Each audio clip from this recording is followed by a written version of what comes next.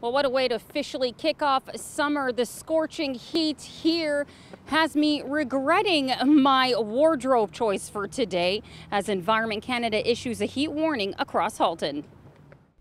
It's going to be a hot couple of days with Environment Canada asking residents to take care.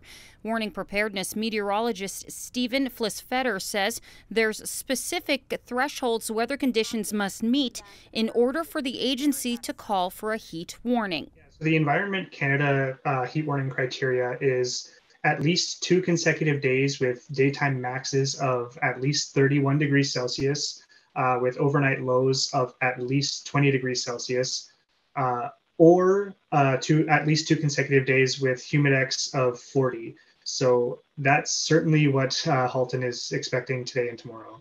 And following that, we're expecting temperatures to dip down a little bit. It's still going to be hot, still going to be humid, but not reaching those thresholds of 31 degrees Celsius during the daytimes. So really more of the high 20s. Should still be seeing a fair amount of sun. So even though it's going to be out of the heat warning, still something to keep an eye out, especially if you're outdoors doing any kind of strenuous activity. These temperatures are certainly not the norm for this time of year. Flisfetter says we'd normally see daytime highs at about 25 degrees. So with temperatures in the low 30s, it's definitely above normal. But it's not to say that we don't see 30-degree days every year. It's something that we do experience on a fairly regular basis. But when it does occur, it is uncomfortable for most. I won't say everybody, because some people do enjoy it, but it is uncomfortable, and it's important to take seriously and take precautions. Avoid strenuous activity, especially during the warmest parts of the day. That's usually in the afternoon, early evening period on a general day. If you have availability of air conditioning, that's a good idea as well. Important to stay hydrated as well. The signs of heat stroke can be quick onsetting, so it's important to keep hydrated throughout the day, staying on top of drinking water before you start to feel thirsty.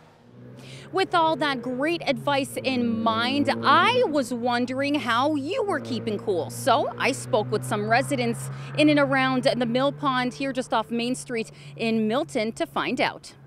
Staying in the shade and carrying a very large water jug around.